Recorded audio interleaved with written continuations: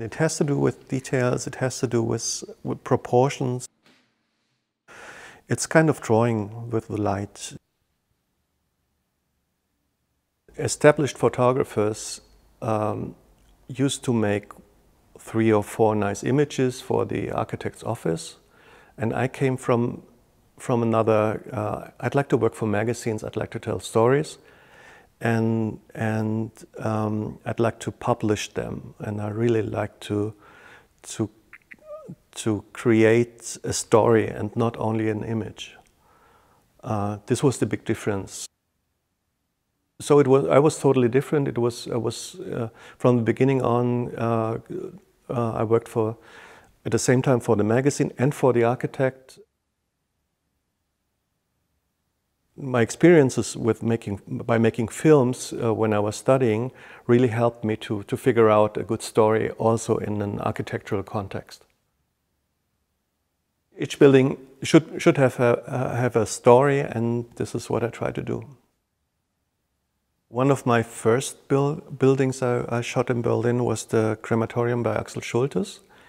It's a concrete building with columns that I think he had some wooden sticks, and he let them fall down, and then he decided, okay, this is a good position, and then he built his columns in a big hall. And the most interesting thing about the building is that the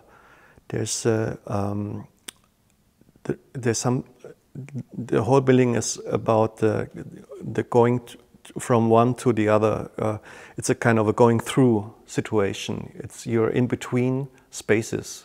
You're between inside, outside. You have a special light, and this is, I think, it's one of my most favorite buildings. And the thing is that in the summer, when the sun is really on a high position, you have like little ice in the big hall, and because there's sun coming directly, but only in the summer through the roof. And I once made a picture of an assistant standing in one of these lights, and it was totally different. It was a totally different shot in the moment when a person was into this quiet space. And I thought this was one really impressive moments to see what happens if there's only one person on an image, which was perfect, and it totally changed the context. 1 or 2 years later, I was shooting the Chancellery also for Axel Schultes and the Reichstagsgebäude, and once I made it for a magazine, once I made it for the architect, once I made it for my personal work, and I found out that the space is really so. It really depends on the story I wanted to tell. For the magazine, they wanted to have liveful images that show how the building is used and how people move inside of the building. For the architectural story, it was more or less empty. It was a big space.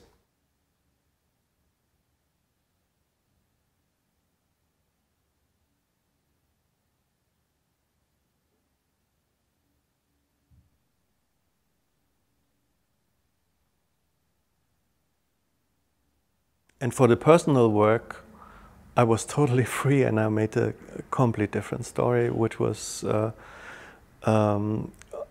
not sharp. I tried to find special points. Yeah, so it was also a good experience to see these 3 total different stories from one building, because the context was totally different, and the meaning was totally different from the images. I was shooting a building. It was the Ministry for Agriculture in Berlin, and the architects had known that I was doing artworks as well, and there was a competition for the artwork into the building, and I thought asked, okay, let's do something, let's make a work with pigs. So I and create a new space for them, because this was the ministry has to do with the production of food in a way, and I a few days earlier I was shooting an institute, and they asked me for some pictures, and then I said, okay, we can change. I give you some pictures, and you give me some pics. And then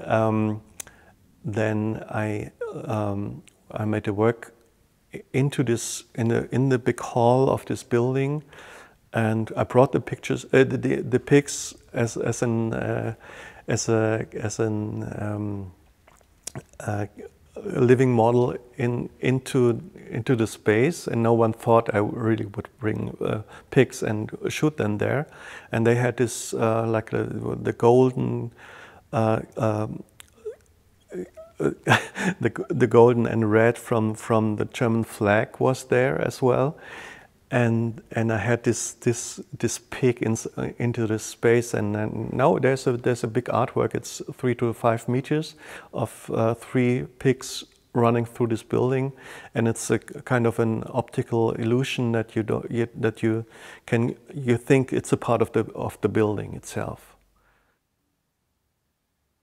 So once I was shooting the BMW factory in Leipzig for a magazine. It's also a few years ago, and then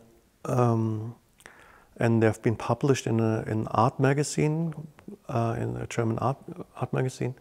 And then there was a phone call by Zaha Hadid's office. She designed the building, and then they asked me if they can use the images. And after that, they asked me to shoot many of their buildings. It was kind of an interesting thing to travel around the world and shooting for Hadid, and yeah, it was cool. It was different. Some of them had been exhibited in Guggenheim in New York, and I went to New York and met her, and there was, I thought, okay, this is probably the first and only time that some of my pictures are in the Guggenheim. But it was only about a big Hadid exhibition years ago. I think it was in 2006.